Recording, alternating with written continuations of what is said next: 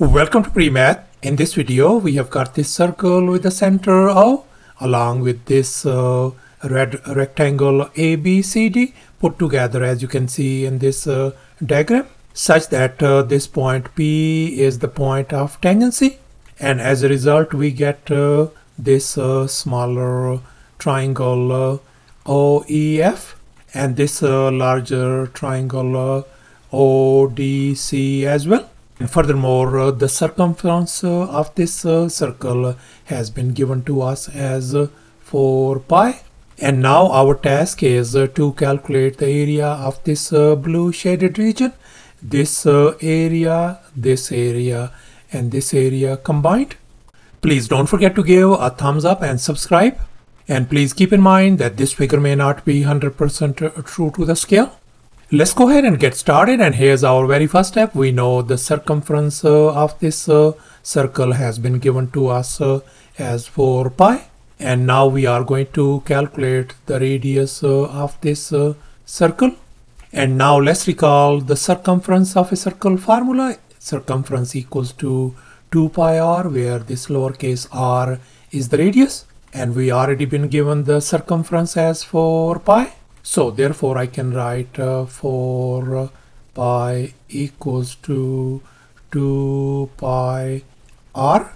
And now I'm going to divide both sides by 2 pi to isolate radius r. We can see this 2 pi and 2 pi is gone. So therefore our radius r turns out to be 2 units. So thus the radius of this circle turns out to be 2. And now let's make an observation. We can see that our this blue shaded area, this whole area, this one, and this one is going to be equal to the area of this big triangle OCD plus the area of this smaller triangle OEF minus the area of this sector OEF, as you can see in this given equation.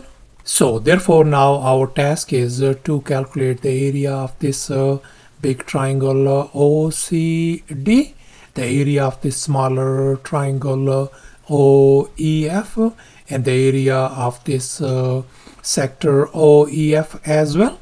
And now let's make an observation. We can see that this angle is 90 degrees and this angle is 90 degrees as well, since we are dealing with this red rectangle. And now once again let's make an observation. We can see that this AO is the radius of the circle, likewise OB is radius as well. So therefore this radius is going to be 2 and this radius is 2 as well. And likewise we can see that this BC is equal to the radius of this circle. So therefore this BC length is going to be 2 units as well, and likewise this AD length is going to be 2 units as well. And furthermore this OE is the radius as well, so this is going to be 2 units, and likewise this radius is going to be 2 units as well.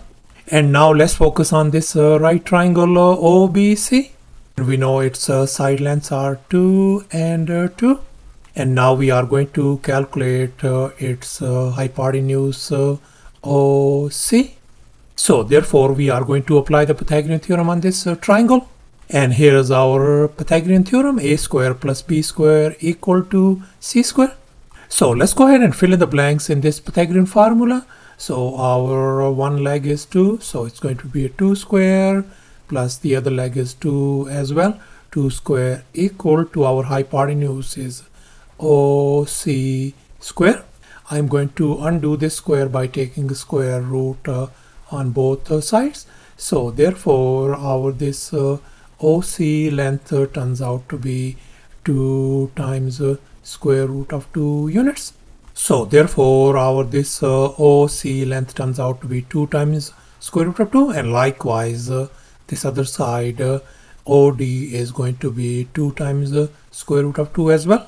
And now let's focus on this right triangle OAD, and we can see this is an isosceles triangle, since this side length equal to this side length.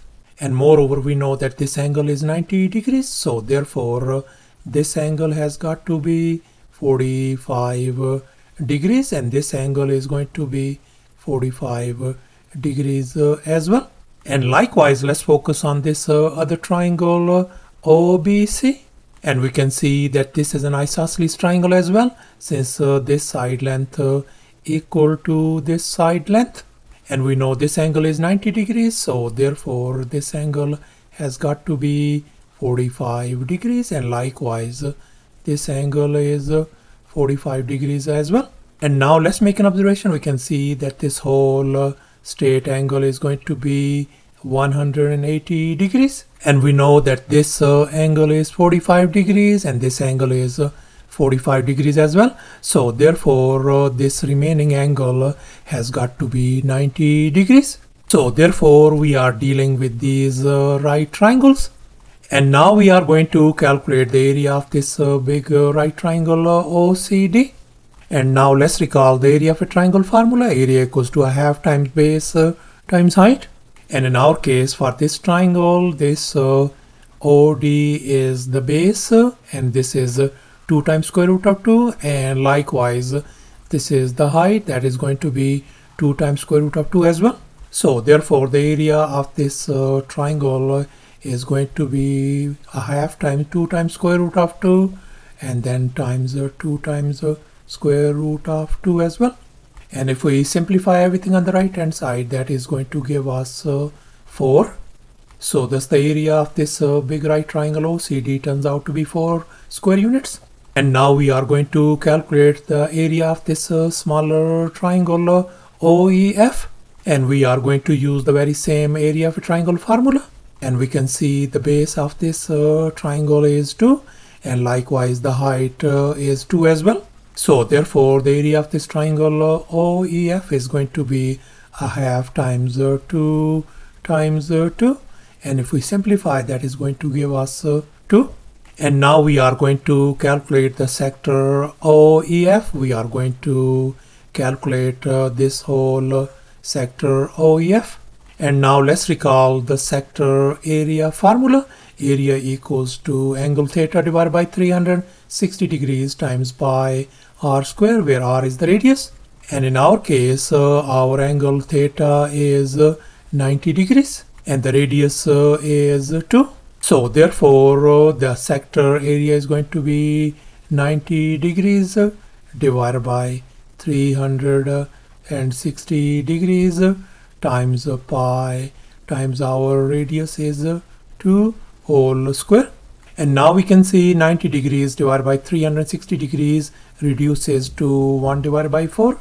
And here 2 square is 4. So therefore I can write 1 divided by 4 times 4 pi. And if we simplify, that is going to give us pi. And now let's recall the equation once again. Blue shaded area equals to the triangle OCD area plus triangle OEF area minus the sector OEF area. And we already figured out all those values. So therefore let's go ahead and fill in the blanks. So we got 4 plus 2 minus pi.